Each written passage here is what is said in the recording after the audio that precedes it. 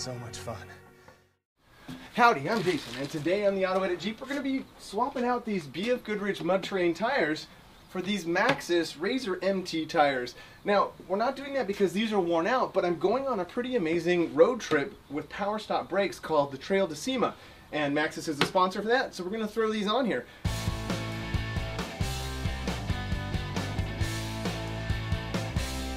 So first up, let's get the old stuff off. We'll get the new stuff on. Remember, lift with your back, not your legs. Your back is weak, needs lots of strengthening. It's my ongoing joke. Relax, guys. Use your legs.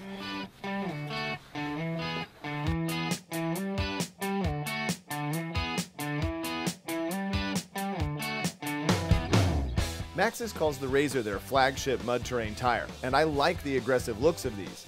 I will miss my white letters on the BFGs, and they were all around great tires. Here's what they look like after 15,000 miles. Lots of off-road adventures left there. Stay tuned for honest performance reviews on the Razr MTs after I get a few miles on them. And I'm getting my CrossFit workout done for today, but I'm having one of those little nostalgic moments because it was almost 2 years ago that I was loading up these tires to get mounted up for the Jeep the first time, and this was just my work truck, and now it's my truck. This is the second set of tires for the Jeep. I'm a blessed guy. So here's the tip. Gets you pretty dirty, but this is the tip that I saw Fred and those guys using, is that you roll the tire back onto your thigh, right under your knee there, and then you just hold your head up. And boom. Tire. Oh. It's gonna be a full ride here. I think we're gonna have to go top shelf. Yeah.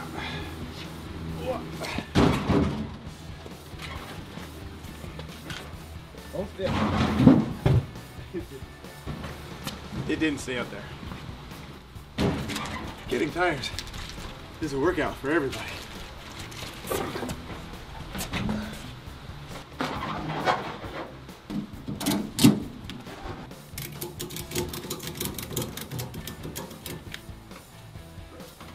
Okay.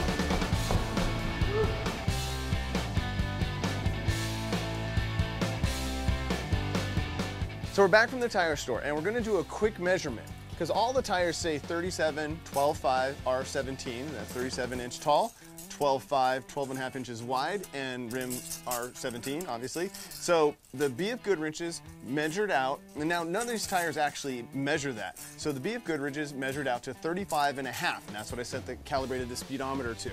Now let's measure and see what the Maxxis tires measure out to. This isn't super scientific, but it gets you a pretty close.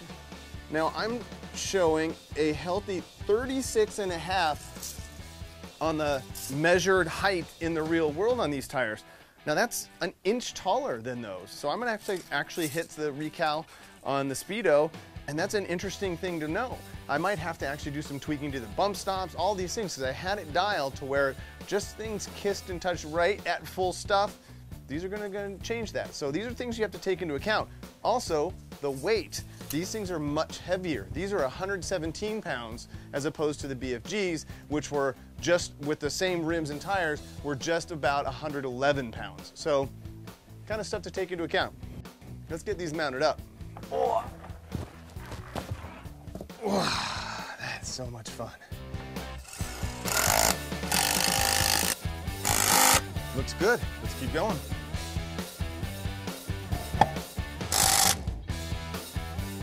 And of course, a quick shout out to PowerStop Brakes, because they're the ones who actually invited me on this trail to SEMA trip, and these brakes have been flawless. I absolutely love them. Good upgrade. Matter of fact, spoiler alert, or hint to the future, the Ram truck project, getting these as well. All right, let's keep mounting.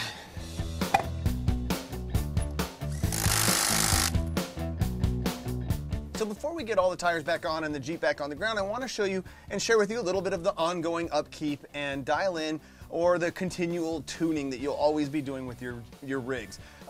This metal cloak shock, you might have noticed in my last video, I think it was, maybe last two, this was actually sitting a little bit low in its travel. So after looking at that and trying to analyze, I always try to figure out why stuff does that. And there was no blown seal, there was no oil leaking on it. So I kind of looked underneath here to see what might have happened. And since I might have accidentally jumped this thing a few times in the last few videos, hey, it happens.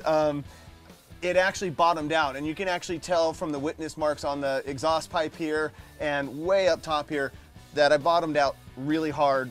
So that would kind of explain the potential for why it released some of the nitrogen. So it's no big deal. I actually took the thing over to one of my local performance shops, and for 15 bucks, they topped off the nitrogen on the upper and the lower here to 150 PSI, and the thing is tip-top good as new. As you can see, I have the Flowmaster American Thunder in this thing.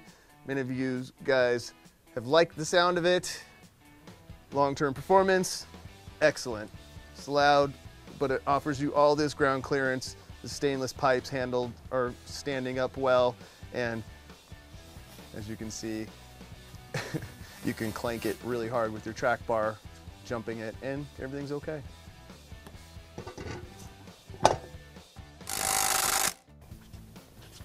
All right, so I always torque it after it's back on the ground. Pincho's gonna eat that fly. Come on, Pinto. Hey, bud. So last but not least, we're gonna go ahead and tune the computer to calibrate for the new size tires. Now, since I can't, some of you guys might be fine with your speedo being off, but I'm kind of a, attention to detail kind of guy, so we are gonna change that. Quick adjust, tire size. Now, you could get any tuner that you want. This just happens to be a Diablo Sport, and it has enough settings in it. There's a few things that I'd like to improve on it, like being able to override the traction control, but it's okay, we make do. Right now, I have it still set for the 35.5 that the BFGs measured out to, mounted on the vehicle, and now we know that the Maxxis measure 36.5, which is pretty close to a true 37.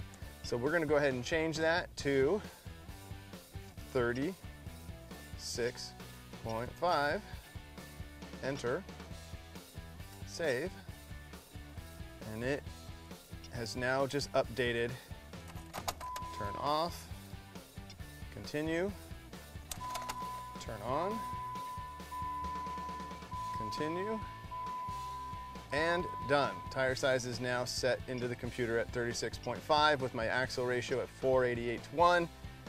All is good. So I'll test that out on the highway later with the GPS just to confirm that, but it worked perfectly before. So there we go. Let's take a look at this thing with the new tires.